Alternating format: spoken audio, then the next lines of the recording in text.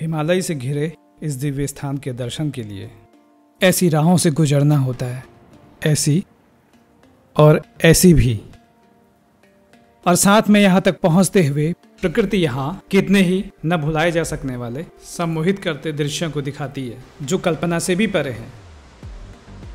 उत्तराखंड में आदि कैलाश और ओम पर्वत धार्मिक और आध्यात्मिक यात्रा होने के साथ साहसिक गतिविधियों से भरी है। इस वीडियो में आदि कैलाश और ओम पर्वत के अद्भुत यात्रा अनुभव के साथ जानेंगे इस यात्रा का महत्व, यह यात्रा कब होती है, कितना समय लगता है, क्या चुनौतियां आ सकती हैं, कितना खर्च होता है, भारत तिब्बत सीमा पर स्थित इस स्थान में पहुंचने के लिए क्या और कैसे परमिशन लेनी होती है, और साथ ही देखेंगे यात्रा के अनेकों रोमांचकारी पल। नमस्कार, पॉपकॉर्न ट्रिप का यह वीडियो आदि कैलाश एवं ओम पर्वत की वर्ष 2023 में कुमाऊं मंडल विकास निगम के सूबे ग्रुप के साथ हुए यात्रा अनुभवों पर आधारित है।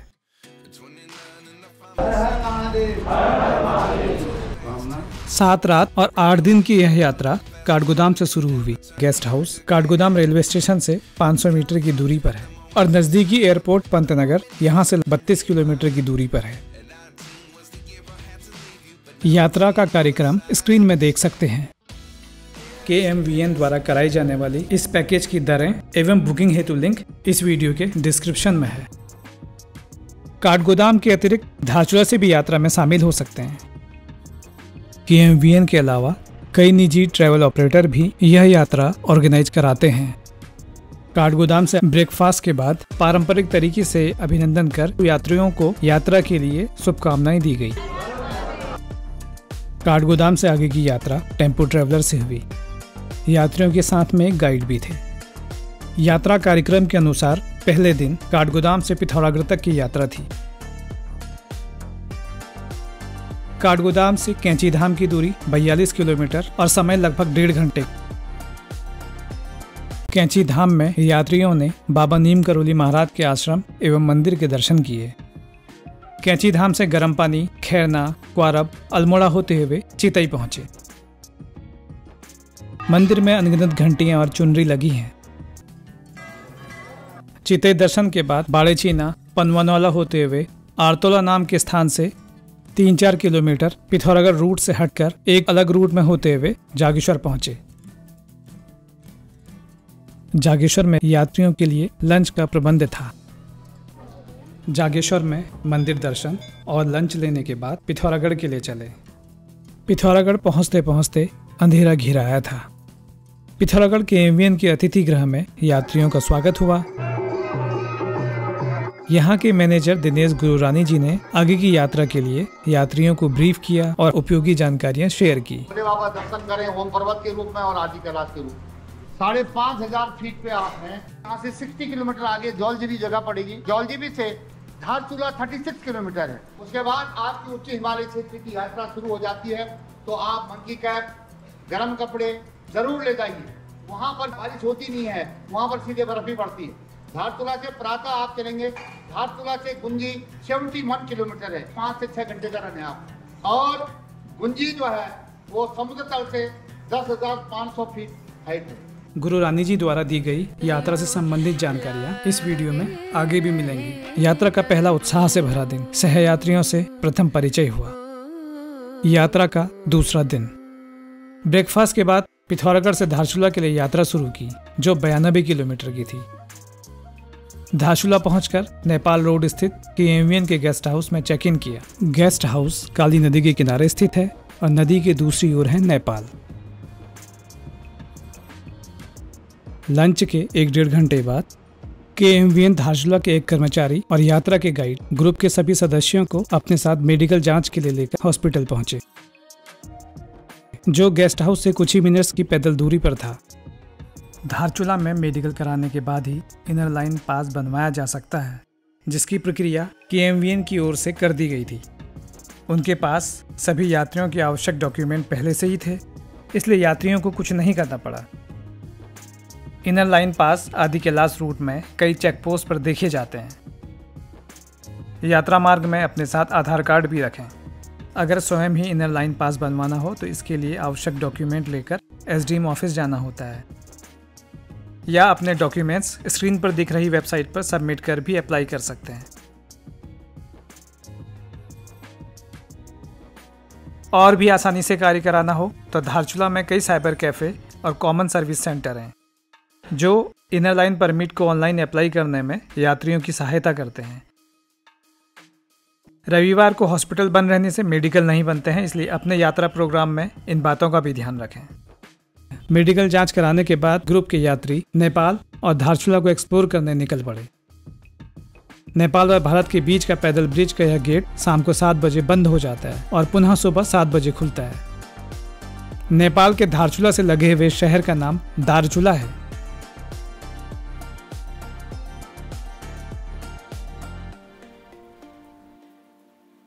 धारचूला में डिनर के बाद विश्राम करने के साथ दूसरे दिन की गतिविधियां संपन्न हुई। यात्रा का तीसरा दिन। धारचूला केएमवीएन के गेस्ट हाउस में सुबह नाश्ता लेने के बाद 9:50 पर 70 किलोमीटर दूर गुंजी का सफर आरंभ किया। सुबह हल्की बारिश हुई थी। पहले ये यात्राएं पैदल होती थी जिसमें हफ्तों का समय लग जाता। 2019 के बाद सड़क निर्माण से यहाँ आवागमन आसान हुआ है। हल्द्वानी से धारचूला तक का सफर टेम्पो ट्रैवलर से था। धारचूला से आगे का सफर 4x4 से होना है। हमारे ग्रुप के 18 यात्री 5 अलग अलग 4x4 पिकअप में आगे बढ़े। धारचूला से पिथौरागढ़ रोड में लगभग 1 किलोमीटर चलने के बाद हम पहुंचे इस तिराहे पर सर्वत्र चौक, जिससे जाती सड़क लिपुलेख रोड, जिसे कैलाश मानसरोवर रोड नाम से भी जाना जाता है, और यही रोड आदि कैलाश और ओम पर्वत के लिए भी जाती है। आदि कैलाश यात्रा की सबसे दुर्गम और मुश्किल यात्रा का हिस्सा धारचूला के बाद ही शुरू होता है। इस सड़क में कुछ चढ़ाई तय करने के बाद एक ऊंची जगह से धारचूला, काली नदी और नेपाल के दारचूला नगर का सुंदर बर्ड आई व्यू। इस जगह के बाद भारतीय सिम काम करना बंद कर देते हैं, लेकिन नेपाल का नेटवर्क गुंजी तक रास्ते में कहीं कहीं मिल जाता है। स्थानीय लोग जिनका इस सड़क में आना जाना होता है वो नेपाली सिम का भी प्रयोग करते हैं। इन सड़कों को बेहतर करने में जुटे मजदूर और उनके साथ काम करती बड़ी बड़ी मशीनें।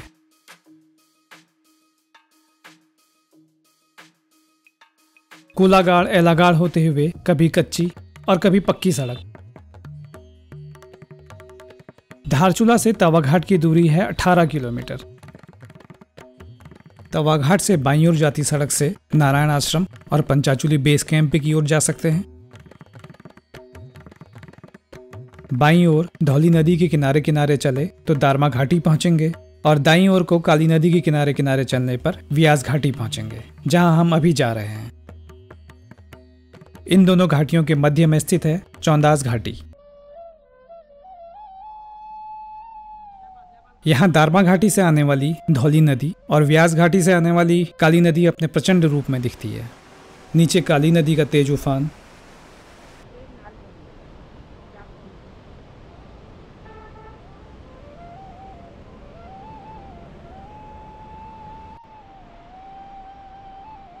काली नदी के किनारे किनारे सड़क बनी है। काली नदी के पार नेपाल का इलाका।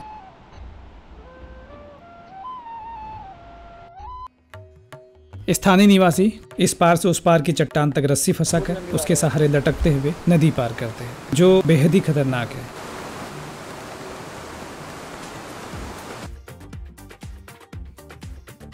और इन सड़कों को बनाने में कितनी चुनौतियां आई होंगी, इसे देखकर उसका अंदाजा लगाया जा सकता है।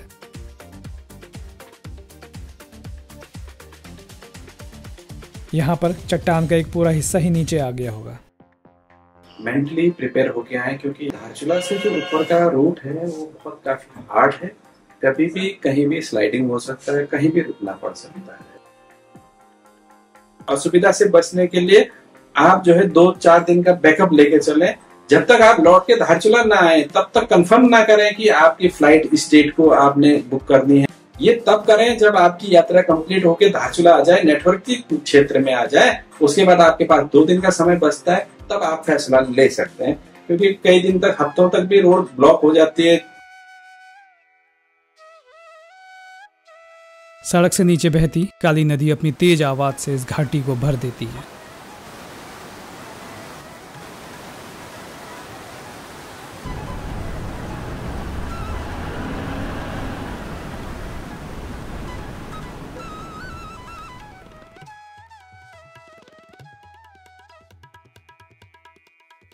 तवा घाट से 10 किलोमीटर की दूरी पर यह स्थान है घसकू।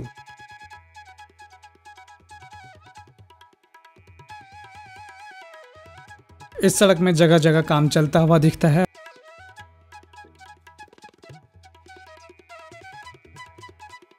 आदि कैलाश की यात्रा कुमाऊं मंडल विकास निगम सन 1994 से करवा रहा है। 2019 से पहले यह पैदल ही होती थी।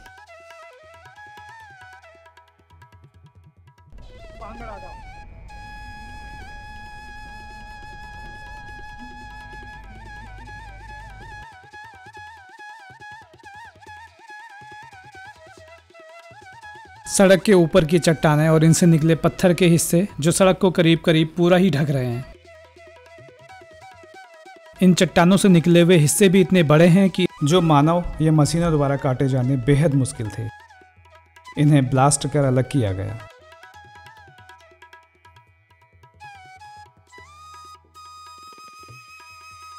जैसे जैसे हम सड़क पर आगे बढ़ते हैं, एलिवेशन में तेजी से बदलाव होता है। इसलिए इस तरह के यू टर्न लिए मोड़ काफी संख्या में मिलते हैं।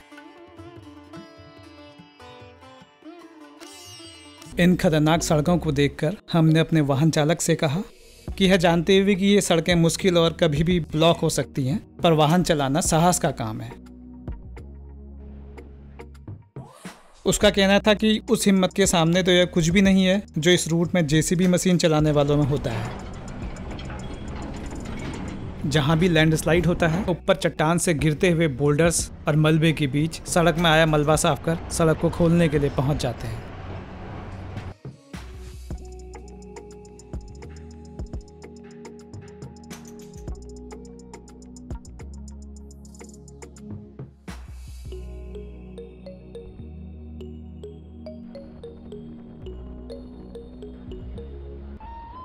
सड़क के साथ साथ चलती नीचे काली नदी इस घाटी की हरियाली और अद्भुत नज़ारे यहाँ ठहरने की वजह देते हैं। लेकिन सड़क बनाने के बाद यहाँ से निकली चट्टानें ऐसे देखती हैं जैसे कह रही हैं, रुको मत, आगे बढ़ो।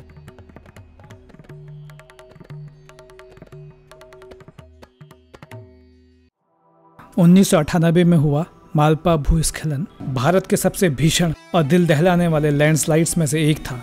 गाँव का बस्ती था बोला यहाँ। धारचूला से निकलेंगे तो एक जगह आपको मालपा पड़ेगी।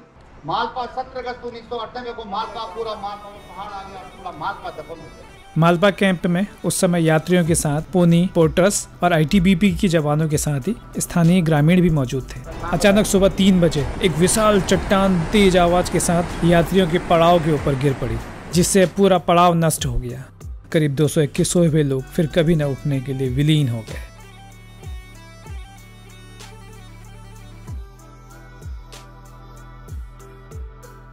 मार्ग से दिखते रहते हैं ऊंचाई से गिरते कई झरने, भारतीय सीमा में हैं और नेपाल की पहाड़ियों में भी।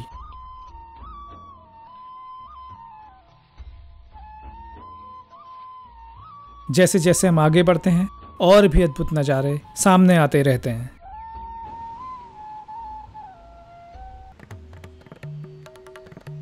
हमारी इस यात्रा के दिन मौसम सुहावना,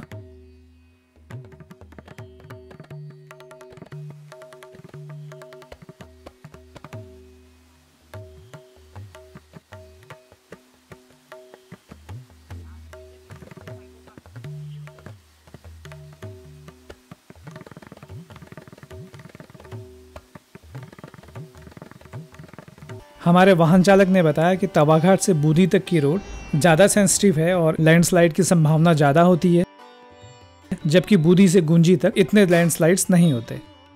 हालांकि तवाघाट से बूंदी तक की सड़क को कई बार पक्का भी कर दिया गया है, लेकिन मानसून में होने वाले लैंडस्लाइड से या कभी ग्लेशियर के फटने से यह रोड कई बार टूट जाती है और फिर से उन सड़कों को तैयार करने में काम चलता रहता है। यहाँ भी कई सारे झरने, कभी पक्की और कभी कच्ची सड़क। मालपा से पहुंचे लामारी, जो 4.5 किलोमीटर दूर है, और लामारी से बूदी गांव की दूरी भी लगभग 4.5 किलोमीटर की है। हम पहुंचे बूदी में। धारचूला से लगभग 53 किलोमीटर दूर, समुद्र तल से 9000 फीट की ऊंचाई पर स्थित बूदी गांव, जहां बुदियाल लोग रहते हैं। बूदी में हम पहुंचे 1:20 पर।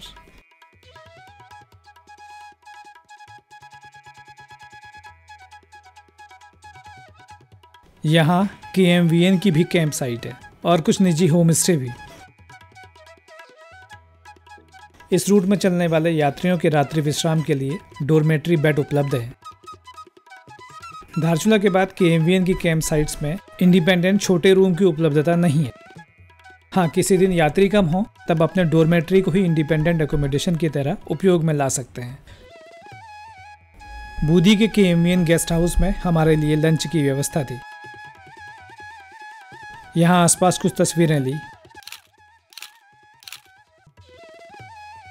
पहाड़ियों में कोहरा घिर आया था। क्या कल ऐसे मौसम में आदि कैलाश के दर्शन हो पाएंगे? जवाब हमें अगले दिन मिला और आपको मिलेगा अगले कुछ मिनट्स में। KMVN कैंप बूंदी में लंच लेने और कुछ देर रेस्ट करने के बाद हम चल पड़े गुंजी के लिए।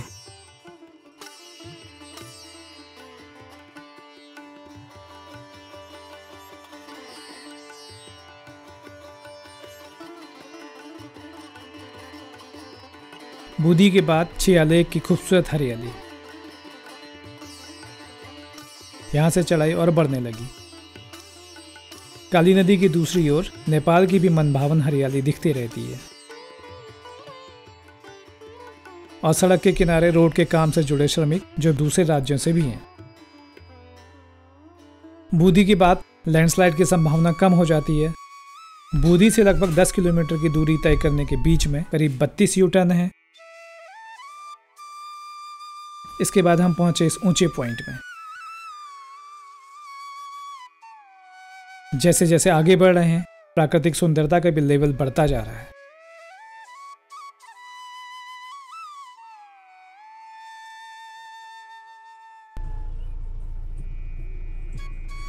सामने छांगरू नेपाल का इलाका है और पार है नेपाल का छांगरू गांव। इसके बाद ढलान युक्त सड़क मिलती है।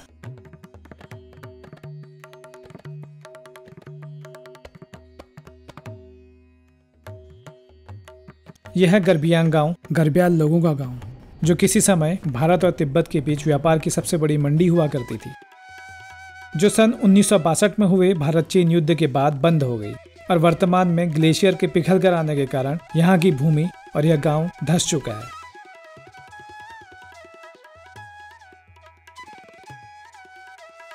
इस सड़क के किनारे नदी, यहाँ भोजपत्र के पेड़, भोजपत्र के वृक्षों के बारे में तो आपने सुना ही होगा। प्राचीन काल से हमारे शास्त्र और ग्रंथ इन्हीं भोजपत्रों पर सहेजे जाते रहे हैं। महाभारत भी तो इसी भोजपत्र पर लिखा गया था। आज देवभूमि की ये महिलाएं इस भोजपत्र से बेहद ही सुंदर सुंदर कलाकृतियां और स्मृति चिन्ह बना रही हैं। कई दुर्लभ औषधियां भी यहाँ होती हैं। इस सड़क को यहाँ की भौगोलिक स्थिति के कारण देश की सबसे खतरनाक सड़कों में से एक कहा जा सकता है। साथ ही अच्छी बात यह है कि तमाम बाधाओं और विपरीत परिस्थितियों के बाद भी यह सड़क लगातार बेहतर बनती जा रही है। हो सकता है जब आप आएं तो यह सड़क कुछ और अच्छी बन जाए और इस दूरी को तय करने में और भी कम समय लगे। गर्बियांग के बाद काली नदी कुछ दूर तक सड़क के लेवल पर बहती दिखती है।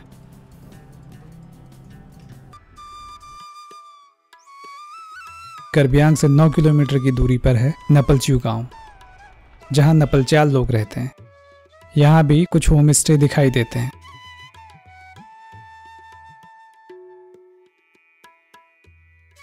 प्रकृति के ऐसे रूप को देख जगह जगह रुककर तस्वीरें खींचने और अच्छे विजुअल्स का कलेक्शन करने के मौके को हम चूकना नहीं चाहते थे।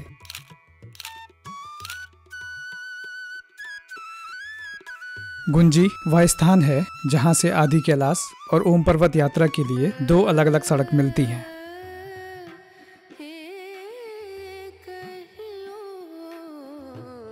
हमारा तीसरे दिन का स्टे गुंजी में ही है। नपलचू से 1 किलोमीटर दूर है गुंजी गांव, जहां गुंजियाल लोग रहते हैं। धारचूला से सुबह 9:50 पर सफर शुरू किया और गुंजी पहुंचते पहुंचते शाम के 4:15 बज गए। लगभग 70 किलोमीटर की उस दूरी को तय करने में 6.5 घंटे का समय लगा।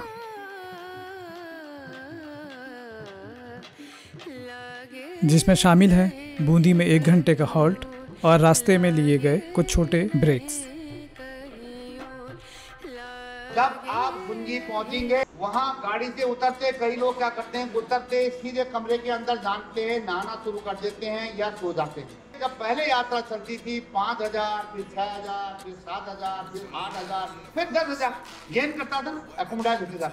अब एकदम आप 8,000 फीट में जाएंगे, ऑक्सीजन का लेवल कम हो जाता है। इसलिए आप गाड़ी से उतरते कम से कम आधे से 1 घंटा वहां पर खास होंगे। तो आप जब एकोमोडाइज हो जाएंगे, उसके बाद अपने कमरों में जाएंगे तो आपको कमरा अलॉट होगा, वहाँ डॉर्मेट्री होती है। गुंजी स्थित केवियन की डॉर्मेट्री में अपना सामान रख आसपास अक्लाइमेटाइज करने के लिए घूमने लगे, जिससे कि यहाँ के वातावरण के हिसाब से एडजस्ट हो पाए। डिनर के बाद रात्रि विश्राम और इस तरह तीसरे दिन की गतिविधियों का अंत। यात्रा का चौथा दिन। बर्फ से ढकी चोटियों के नज़ारे।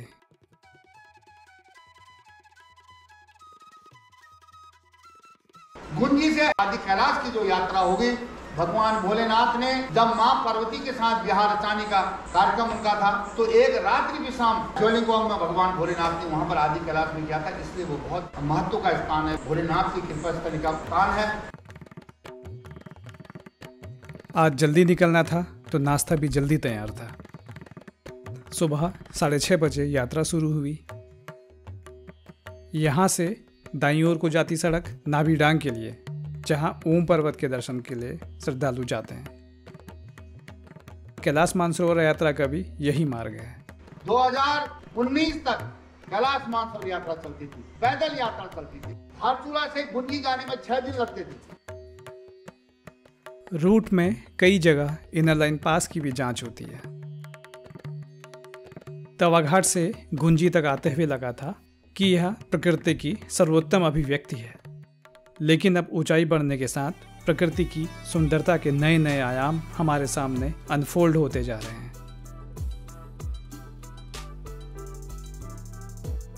गुंजी से आदि कैलाश मार्ग में आगे बढ़ते हुए एक खूबसूरत गांव दिखा, नाबी गांव, जहां नबियाल लोग रहते हैं। इसके बाद मिलता है रोंगकांव गांव, जहां रोंगकली लोग रहते हैं। ऊंचे पहाड़ियों में बसे इन गांवों की प्राकृतिक सुंदरता भी देखते ही बनती है। आगे बढ़ने के साथ प्रकृति की अनटच्ड और अनसीन ब्यूटी सभी ओर बिखरी दिखाई देती है। यहाँ से आगे हम गोरी नदी के किनारे चलते हैं।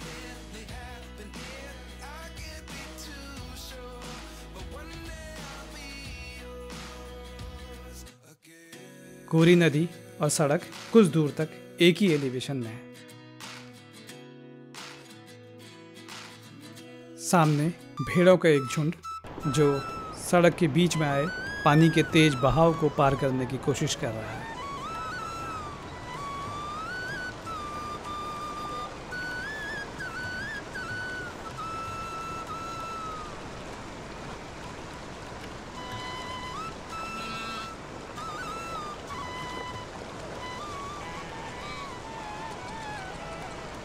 और इस झुंड के एक छोटे मेमने का पानी के बहाव को पार करने का पहला प्रयास असफल।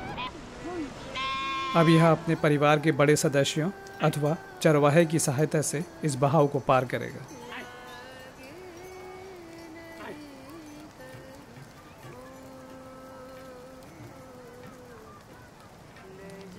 अब बारी थी हमारे वाहन की ऊपर से बहकर सड़क में आए पानी के इस बहाव को पार करने की।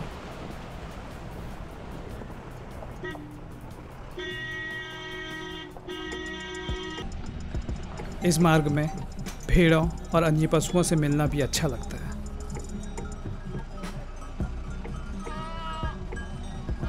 सामने से आता एक याक जो अकेला ही अपनी मंजिल की ओर बढ़ रहा है। याक और झुप्पू जो याक से थोड़ा सा छोटे होते हैं, इनकी मौसम के प्रति समझ और याददाश्त बहुत अच्छी होती है। जब बर्फ गिरने वाली हो तो ये नीचे की ओर उतरना शुरू कर देते हैं, जिससे स्थानीय लोगों को बर्फ गिरने के संकेत मिलने लग जाते हैं। जाड़ों में बर्फ के गिरने के समय यहाँ के ग्रामीण निचले इलाकों में चले जाते हैं और सर्दियों के बाद जब वो वापस लौटते हैं तो उनके लिए ये अंदाज़ा लगाना मुश्किल हो जाता है कि कहाँ पर रास्ता है और कहाँ पर खाई। ऐसे में झुप्पू को सबसे आगे भेजा जाता है क्योंकि इसकी स्मृति और इसे रास्ते का आभास इतना अच्छा होता है कि ये हमेशा रास्ते में गिरी बर्फ के ऊपर ही चलता है और इसके पीछे पीछे चलकर स्थानीय लोग अपनी मंजिल तक सकुशल पहुंच जाते हैं।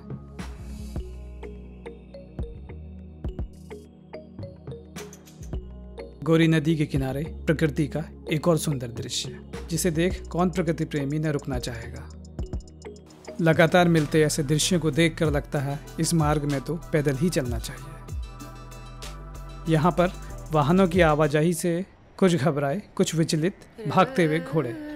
प्राकृतिक आवाज़ों के बीच में रहने वाले इन युवा खच्चरों को वाहनों का शोर इनकी नियमित गतिविधियों में व्यवधान डाल रहा होगा। नदी के उफान में एक पेड़ अपने वजूद के लिए संघर्ष करता।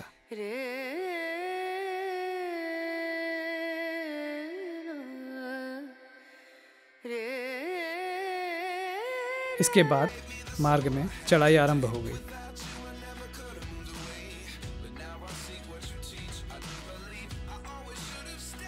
फिर मिला भेड़ों का एक और झुंड। इनका आना भी रास्ते में सुकून देता है। इन रास्तों से गुजरने की किन्हें जल्दी है, इस सड़क से नियमित आने जाने वाले ड्राइवर्स को छोड़कर।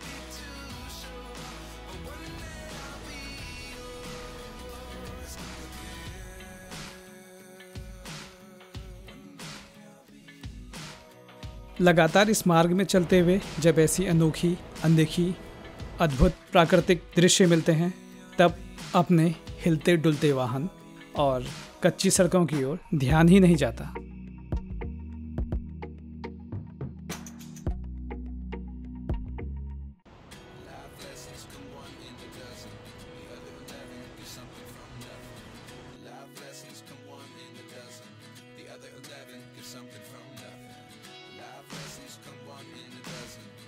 प्रतिवर्ष अप्रैल में चरवाहे अपने गांव के सभी परिवारों की भेड़ों को लेकर ऊपरी इलाकों में स्थित बुग्यालों में आ जाते हैं। इन भेड़ों के ऊपर अलग अलग रंग के मार्क्स हैं जो अलग अलग भेड़ पालकों ने अपनी भेड़ों को पहचानने के लिए लगाए हैं। भेड़ों को चरने के लिए यहाँ बहुत अच्छी घास मिल जाती है और बरसात के बाद चरवाहे भेड़ों को वापस नीचे की ओर ले जाते हैं। वैसे देखा जाए तो भेड़ सबसे निरीह जानवरों में से एक है। ना अपने बचाव के लिए पहने सींग, ना ही पैरों में तेज भागने की क्षमता, ना ही शारीरिक रूप से मजबूत। और जिधर चाहो हाँक लो, चुपचाप झुंड में चल देते हैं। बुग्याल में इन भेड़ों के साथ कुछ चरवाहे और शीप डॉग भी रहते हैं। शीप डॉग्स भेड़ों की रक्षा करने के साथ भेड़ों को इकट्ठा करने के काम आते हैं। साथ में अगर कोई खतरा दिखे तो इसकी सूचना भी चरवाहों को दे देते हैं। यहाँ प्रकृति, मनुष्य और पशुओं के बीच सुंदर समन्वय देख सकते हैं। अरे अरे संभल के, अभी टायर के नीचे आ जाती। मोटरेबल रोड में चलने और पहाड़ी मार्गों में चलने में कोई फर्क नहीं इन भेड़ों के लिए, इसलिए सड़क में चलने वाले वाहनों को ही संभल कर चलने की जरूरत होती है।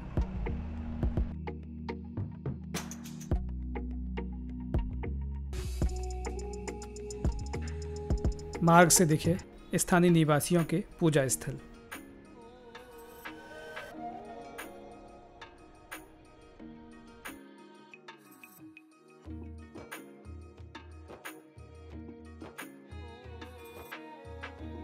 ऊपर जाने के साथ दिखने लगे हरे भरे बुग्याल और बर्फ से ढकी पहाड़ियां।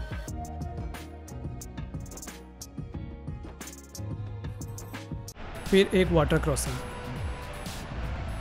इस जगह वाहन के 4x4 मोड को ऑन करने की जरूरत पड़ी। साथ ही ऊंचे ग्राउंड क्लियरेंस की भी जरूरत पड़ती है और साथ में चालक का अनुभव और आत्मविश्वास तो चाहिए ही।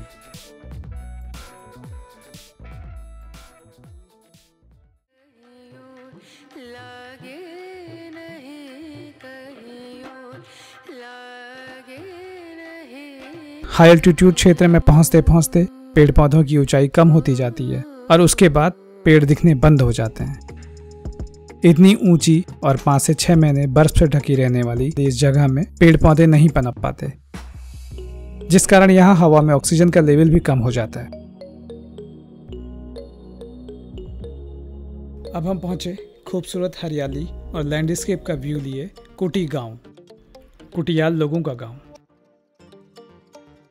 कुटी गांव के बारे में मान्यता है कि यहाँ पांडवों की माता कुंती के नाम पर इस गांव का नाम पड़ा और यहाँ पांडवों के किले के अवशेष भी हैं। स्थानीय लोग आजीविका के लिए कृषि, व्यापार और पशुपालन में संलग्न हैं। कुटी आदि कैलाश मार्ग में स्थित अंतिम भारतीय गांव है। कुटी गांव में कुछ देर रुकने के बाद हम यहाँ से आगे बढ़े जोलिंगकोंग के लिए। कुटी गांव पीछे छूटता हुआ हमारा सफ़र और भी दिलचस्प दृश्यों के साथ आगे बढ़ता हुआ। यहाँ पर सड़कें अभी पूरी तरह से तैयार नहीं हैं। इसके बाद मिली एक और वाटर क्रॉसिंग जो ग्लेशियर से पिघल कर आने वाले पानी के कारण हाई एल्टीट्यूड क्षेत्र में जगह जगह मिलते जा रहे हैं। इस तरह के पानी को क्रॉस करना चैलेंजिंग तो रहता है। कई बार ग्लेशियर से पिघल कर आने वाले इस पानी की तीव्रता बहुत अधिक होती है, जिसे 4x4 भी पार नहीं कर पाती और ऐसे में इस सड़क में बेहद जोखिम और तकलीफ़ों से भरा होता है बाइक का सफ़र। सामने पानी के तेज बहाव में एक बाइक द्वारा क्रॉसिंग।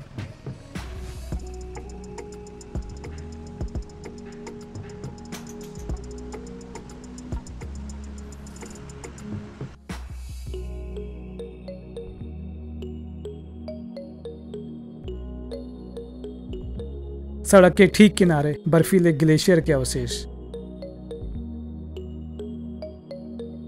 वैसे अभी तक इस अंडर कंस्ट्रक्शन रोड और इस जगह की भौगोलिक स्थिति को देखते हुए यह सुझाव दिया जाता है कि धारचूला से आगे का सफर 4x4 से ही करें। 4x4 का आदि कैलाश और ओम पर्वत की यात्रा के लिए 3 से 4 दिन का किराया 22,000 से 25,000 के बीच है और अकेले हों शेयरिंग में आ सकते हैं। एक 4x4 में 4 से 5 सवारियां बैठती हैं। मई से अक्टूबर बरसात को छोड़कर यहाँ आने के लिए उपयुक्त समय है। अक्सर मोड़ के बाद बिल्कुल नए और अलग तरह के दिखने वाले दृश्य और लैंडस्केप इस जर्नी की रोचकता को निरंतर बढ़ाते रहते हैं। रुके पानी में आसमान और बादलों का रिफ्लेक्शन। ऊपर नीला आसमान सफ़ेद बादलों के साथ चित्रकारी करता। कुछ देर में प्रकृति का नया रूप हमें जगह जगह इनको कैमरे में कैप्चर करने के लिए मानो आमंत्रित कर रहा हो। कहीं पथरीली चट्टानें,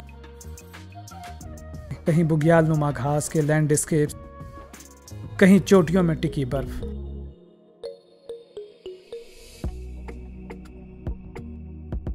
जोलिंगकोंग मार्ग में कैलाश पर्वत की तरह दिखने वाली यह चोटी है ब्रह्म पर्वत।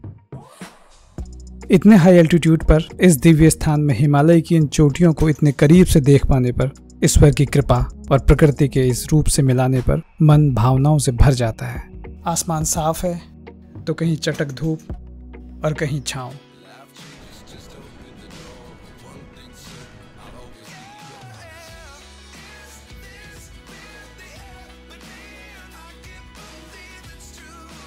इन सड़कों पर तेजी से काम चल रहा है। भविष्य में कुछ टनल बनाने की योजना भी सरकार द्वारा है, जिससे ट्रैवल टाइम और कम होता जाएगा। गुंजी से जोलिंगकोंग पहुंचने में हमें लगभग 2 घंटे का समय लगा। इतनी ऊंची और 5 से 6 महीने बर्फ से ढकी रहने वाली इस जगह में पेड़ पौधे नहीं पनप पाते, जिस कारण यहाँ हवा में ऑक्सीजन का लेवल भी कम हो जाता है। भी हमारे कैंप्स हैं, चाहे हम चंपकों की बात करें, चाहे गुंजी की बात करें, चाहे नाभि ढांग की बात करें, यहाँ पर हमारी मेडिकल फैसिलिटीज रहती है, जिसमें से ऑक्सीजन के सिलेंडर रहते हैं और ऑक्सीमीटर रहता है, तो हम चेक करते हैं। जोलिंगकोंग की कैंप साइट अपने आप में बेहद खूबसूरत स्थान पर है।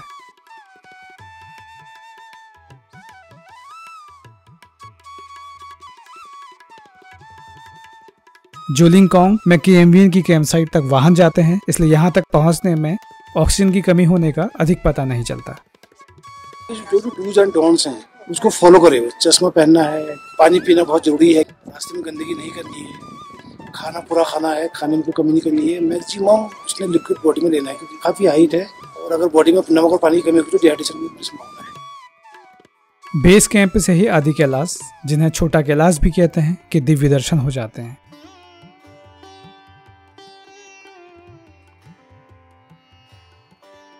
जोलिंगकोंग में वेलकम ड्रिंक लेकर हम आदि कैलाश के और भी करीब से दर्शन करने के लिए थोड़ा आगे बढ़ने के बाद पहुंचे इस घास के मैदान या बुग्याल में।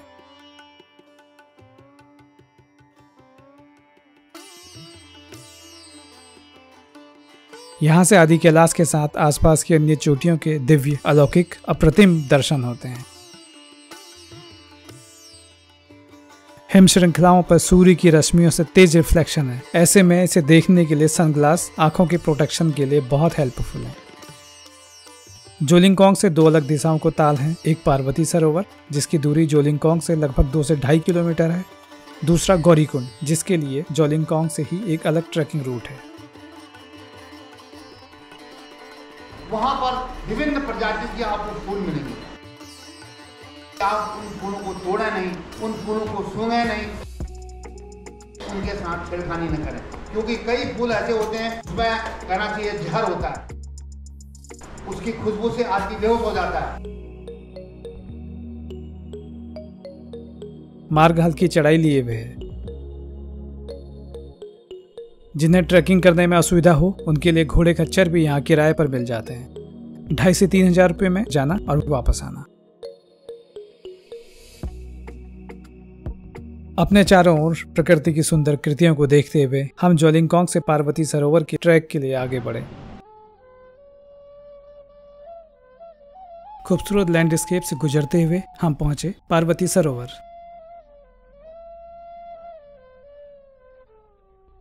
सरोवर के एक ऊंचे टीले पर एक मंदिर भी है।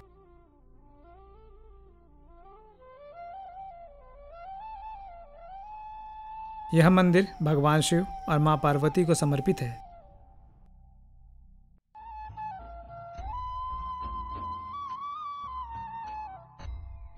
और चारों ओर है बुग्यालनुमा लैंडस्केप।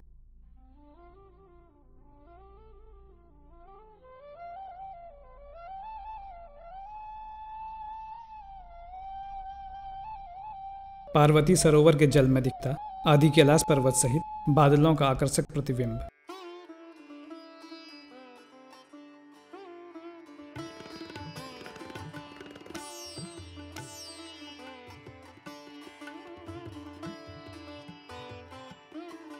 यहाँ से दिखने वाले दृश्यों और मन में उभरती भावनाओं के लिए शब्द नहीं है। प्रकृति और ईश्वर द्वारा निर्मित संसार के इस हिस्से का वर्णन हमारे सीमित शब्द ज्ञान से तो नहीं हो सकता।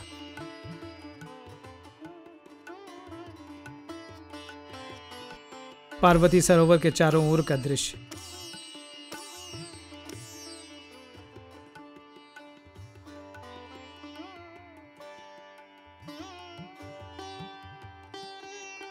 यहाँ आने वाले इस स्थान के आकर्षण में खो जाते हैं।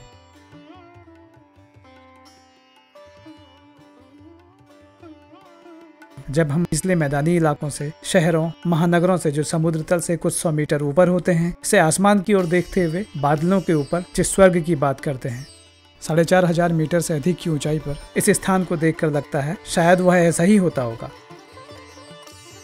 एक ऐसा स्वर्ग जिसे जीते जी देख सकते हैं।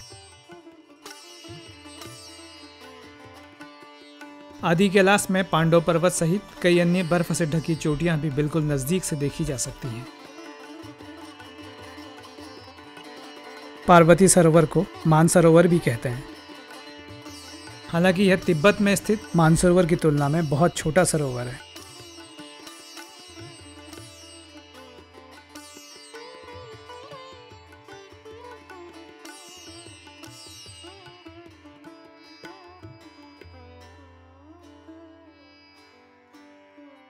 सरोवर के किनारे देर तक बैठे रहे और प्रकृति के विविध आयामों को निहारते रहे।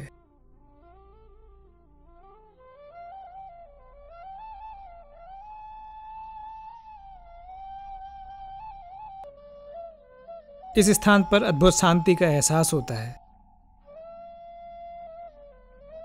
यहाँ पर मिलने वाली शांति इस सरोवर की तरह है जिसकी गहराई और ठहराव की तुलना नहीं।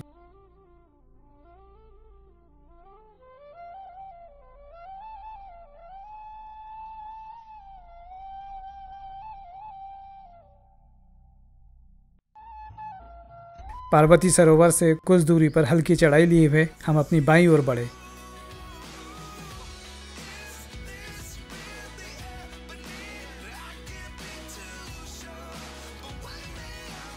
पार्वती सरोवर से वापस नीचे की ओर लौटे, जहां से गौरीकुंड के लिए एक अलग ट्रैकिंग रूट है।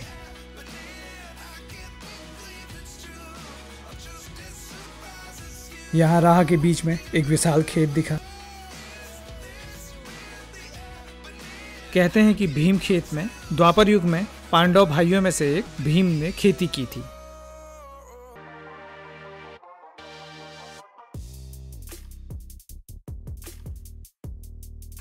यह रूट ग्लेशियर ब्रस्ट के खतरे को देखते हुए कुछ समय से बंद था। सौभाग्य से जब हम यहाँ पहुंचे तो गौरीकुंड का यह मार्ग ट्रैकिंग के लिए खोला जा चुका था।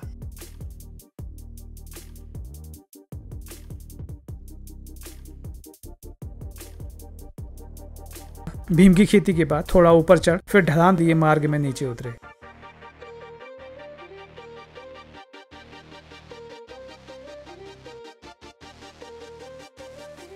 इसके बाद बहुत देर तक ढलान पर उतरते हुए एक पगडंडी पर पहुंचे, जो जोलिंगकोंग से गौरीकुंड पर जाने के लिए मार्ग है।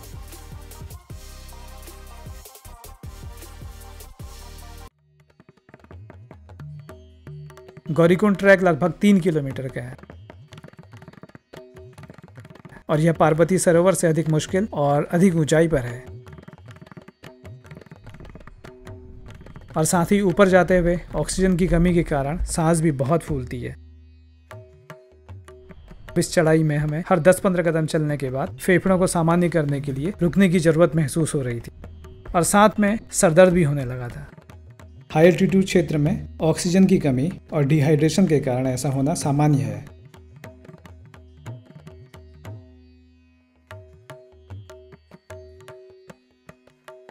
और कड़े संघर्ष के बाद आखिर हम पहुंच ही गए गौरीकुंड के पास, जिसमें आदि कैलाश ग्लेशियर से आता जल गिरता है।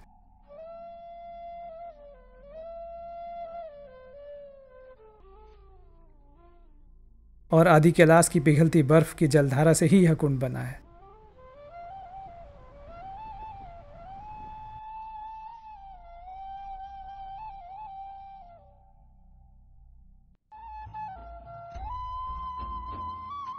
यहाँ तक लाने और इस दिव्य स्थान के दर्शन कराने के लिए ईश्वर को नमन किया। ओम नमः शिवाय। ओम नमः शिवाय। और फिर विचार शून्य की स्थिति में आदि कैलाश शिखर को निहारते रहे।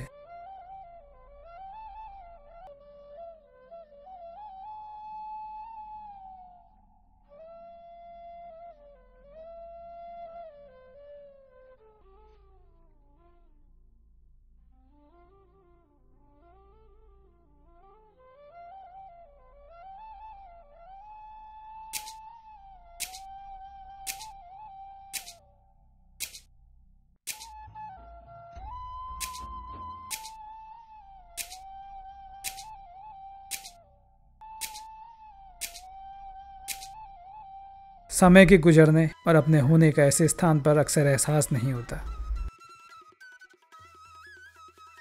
भगवान शिव के इस स्थान को निहारते हुए मन नहीं भरता।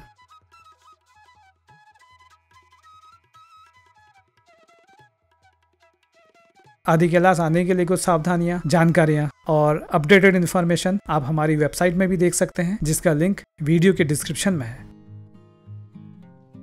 गौरीकुंड में आदि कैलाश पर्वत के ठीक सामने से अद्भुत अलौकिक दर्शन कर वापस जोलीकोंग के मार्ग में ढलान पर। क्योंकि अब पूरा मार्ग ढलान का है तो नीचे उतरने में ज्यादा समस्या नहीं हुई। हालांकि कदमों को सही तरीके से जमा कर रखना होता है क्योंकि मार्ग संकरा है, और रूढ़ी और कंकड़ों से भरा हुआ है।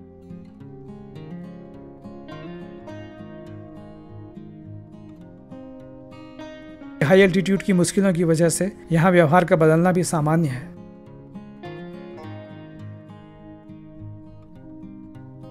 जोलिंगकोंग के केएमवीएन कैंप साइट में लंच की व्यवस्था थी। कुछ देर कैंप में रुककर वापस चले गुंजी के लिए दोपहर के 2 बजे। नीचे आते हुए अपने जीवन के सबसे अच्छे पलों में से कुछ बिताने और साफ मौसम में भगवान शिव की कृपा से आदि कैलाश और आसपास के बेहतरीन दृश्यों को देखना स्वप्न के पूरे होने से था।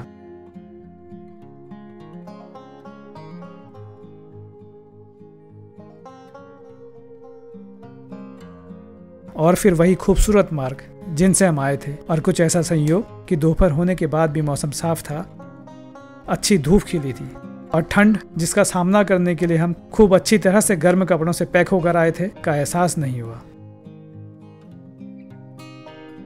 लौटते समय जिन पानी की क्रॉसिंग से होकर हम आए थे उनमें ग्लेशियर से तेज धूप के कारण बर्फ पिघलने से पानी का लेवल बढ़ गया था।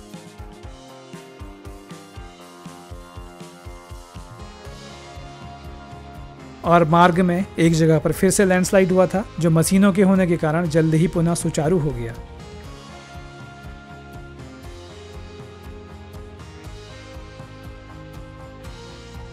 और इस मार्ग में डामरीकरण का कार्य भी प्रगति में था।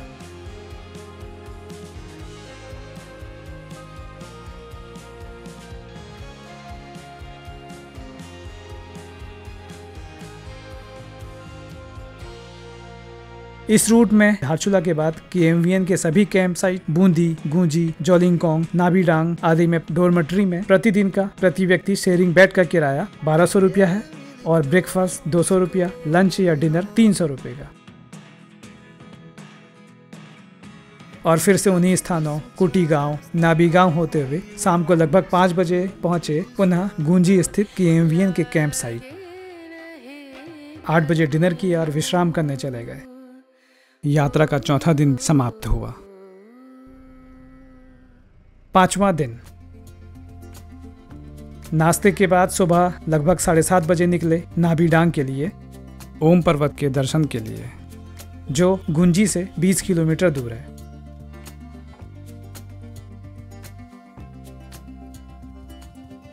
मार्ग में वाटर क्रॉसिंग, देवदार के पेड़, कच्ची सड़क के साथ दिखती कभी चट्टानें जो सितंबर से मार्च तक पूरी तरह बर्फ से ढकी रहती हैं। काला पानी में काली मां के दर्शन।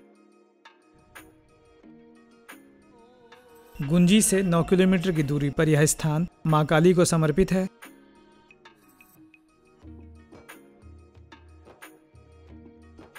काला पानी काली नदी का उद्गम स्थल भी है।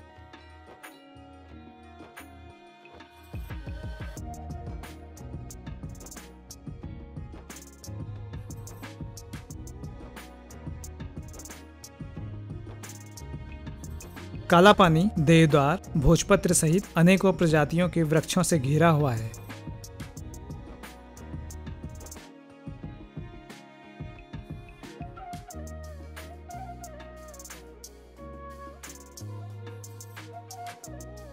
काली मां को समर्पित इस मंदिर के सामने व्यास जी की गुफा भी है।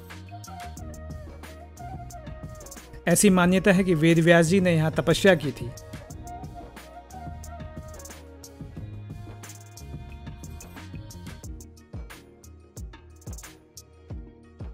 केएमवीएन के यात्रा ग्रुप की परंपरा को निभाते हुए हमारे ग्रुप ने भी यहाँ सेना के जवानों के साथ पौधारोपण भी किया।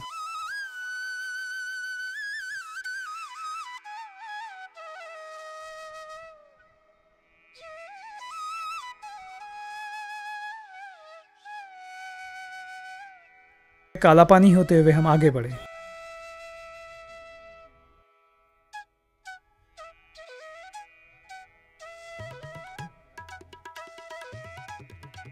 सड़क के साथ साथ तो कभी दूर पहाड़ियों में दिल को भाने वाले झरने,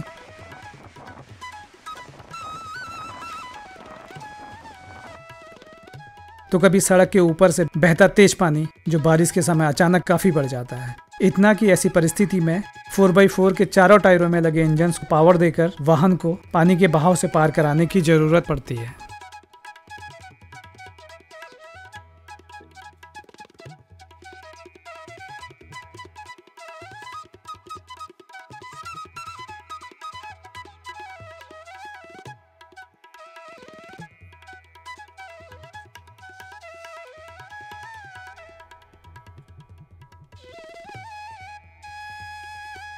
ओम पर्वत के दर्शन नाभि डांग पहुंचने से पूर्व ही मार्ग से होने लगे हैं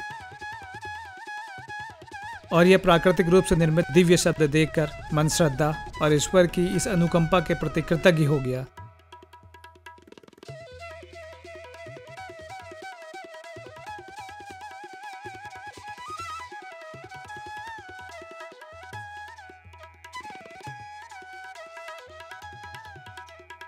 सुबह 8 बजे 14,000 फीट की ऊंचाई पर व्यास घाटी में स्थित नाभि डांग में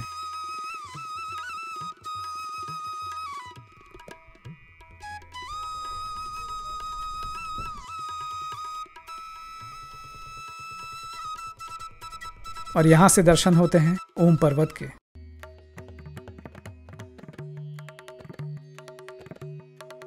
ओम पर्वत के दर्शन नाभि डांग के KMVN कैंप से हो जाते हैं।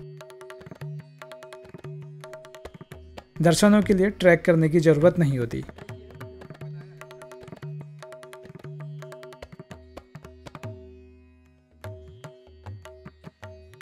ये नाभि है, इसकी वजह से इसका नाम नाभि डांग पड़ा है।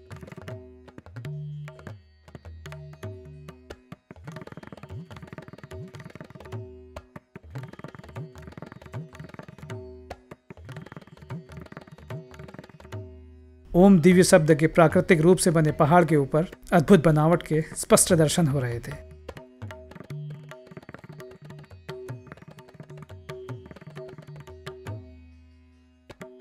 माना जाता है कि ओम एक प्राकृतिक ध्वनि है। ब्रह्मांड में हमेशा से ओम की ध्वनि निकलती है। ओम अनंत शक्ति का प्रतीक है। ओम के उच्चारण से ही शरीर के अलग अलग भागों में कंपन होता है और शरीर के निचले हिस्से में पेट के करीब कंपन करता है। ऊ ध्वनि से शरीर के मध्य भाग में कंपन होता है, छाती के करीब, और मौ से शरीर के ऊपरी भाग यानी मस्तिष्क में कंपन होता है। ओम शब्द के नियमित उच्चारण से अनेकों शारीरिक मानसिक कष्टों से मुक्ति मिलने के साथ आध्यात्मिक उन्नति भी होती है।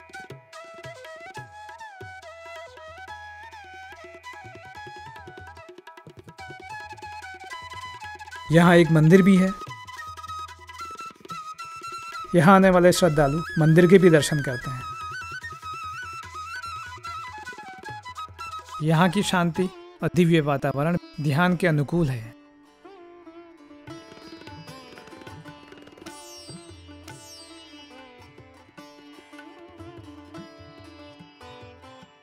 नाभि डांग से ही 9 किलोमीटर की दूरी पर लिपुलेख तक भारतीय सीमा है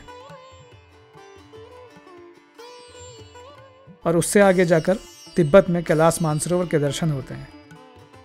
इस समय कैलाश मानसरोवर तक की यात्रा चीन के साथ सीमा विवाद के चलते बातचीत नहीं हो पाने के कारण बंद है, लेकिन भारतीय सीमा में लिपुलेख से करीब 1.5 किलोमीटर की चढ़ाई तय कर कैलाश मानसरोवर के भी दर्शन होते हैं और भविष्य में उत्तराखंड पर्यटन विभाग भारतीय सीमा से ही कैलाश मानसरोवर के दर्शन कराने की तैयारी कर रहा है। ये कुमाऊं मंडल विकास निगम का नाभि डांग कैंप है। इसकी ऊंचाई 14,000 फीट है। यहाँ पर्यटकों के आवास और भोजन की पूरी व्यवस्थाएं है कुमाऊं मंडल विकास निगम की। हमारी पूरी टीम यहाँ पर है। यात्रियों की सुख सुविधा का पूरा यहाँ पर ख्याल किया जाता है। मेडिकल अगर किसी तरह की नॉर्मल अगर कोई परेशानी होती है, प्राथमिक चिकित्सा प्राथमिक सहायता के लिए कुमाऊं मंडल विकास निगम हमें ट्रेन किया गया है। और अगर कुछ अतिरिक्त और भी परेशानी होता है उसके लिए हमारे नज़दीक में ITBP और आर्मी के कैंप हैं, हम उनसे मदद लेते हैं। गेस्टों को किसी तरह की परेशानी न हो, इसका पूरा ध्यान रखा जाता है। यहाँ हमने अपने ग्रुप के साथी यात्रियों से उनके यात्रा अनुभव जाने। ये जो कुमाऊं विकास मंडल का टूर है ये अलग ही आनंद देता है। तो गौरी कुंड पे जो अनुभव हुआ वो लगता है कि आप इस दुनिया में नहीं। एकदम शांत वातावरण और एकदम स्पिरिचुअल साक्षात दर्शन हुए। मेडिटेशन के लिए तो बहुत ही अच्छा है यहाँ पे। हम लोग पंचनगर तक फ्लाइट से आके उसके बाद हम गेम वेल की अरेंजमेंट से आए। सेफ्टी, सिक्योरिटी और कंफर्ट का जहाँ तक हो सके ध्यान रखा गया है। बहुत अच्छा। मैं हमारी फ्रेंड्स के साथ आई हूँ। बहुत अच्छी यात्रा रही। थोड़ी हमारे लिए थोड़ी हाइट की इश्यूज लगे हमें, पर फिर भी हम लोग चढ़ पाए, वहाँ तक पहुँच पाए। थोड़े कहीं घोड़े के सहारे से पहुँचे, थोड़ा चल के पहुँचे। ऐसा लगता है कि भगवान कहीं ऐसा नेचर में ही रहते होंगे। बहुत ही अच्छा एक्सपीरियंस रहा मेरा इस ट्रिप का, और एज एन एडवेंचरर मेरे को काफ़ी साइट इतनी ब्यूटीफुल मिली और मैं तो स्तब्ध रह गया। एक अलग सा स्पिरिचुअलिटी और एक अलग सा एडवेंचर का मिक्सचर है जो आपको यहाँ पे देखने को मिलेगा। ये भगवान भोलेनाथ का निमंत्रण ही था कि बस मुझे हिमालय की पहाड़ियों में इतने सुंदर दृश्य, आदि कैलाश जाके तो ऐसे लगता है कि साक्षात भोलेनाथ भगवान के दर्शन हो रहे हैं। आदि कैलाश और ओम पर्वत की बहुत ही सुंदर यात्रा है, और जब नेचर ने इतना सुंदर बनाया है तो जो मानव की बनाई हुई चीजें हैं वो इनके सामने बहुत छोटी लगने लगती। यहाँ प्रकृति के अद्भुत नजारे और ऐसा लगता है कि ईश्वर की असीम अनुकंपा है इस स्थान पर। रोमांचक दृश्य है, भगवान के साक्षात दर्शन हो रहे हैं, ऐसा मैं महसूस कर रहा हूँ। आदि कैलाश यात्रा मेरे लिए बहुत ही स्मरणीय है, यादगार, अत्यंत स्वास्थ्यवर्धक, देखने लायक दर्शनीय स्थानों का पूरा परिचय, और इतना जो इसको जमाया है इन्होंने टूर प्रोग्राम को कि बिल्कुल आप गए, आपने ब्रेकफास्ट किया, लंच किया, डिनर किया और टाइम से आप वापस अपने कैंप पे आ गए। मैं जबल सिंह डिस्ट्रिक्ट पांगला का हूँ, रहने वाला। मैं यहाँ पर 25 साल मिनिमम हो ही गए हैं और मैं यात्री की पूरी सेवा करता हूँ। अब एक जी जान से, अब कई बार गलती भी हो ही जाती है, उसके लिए मैं माफी भी मांगता हूँ।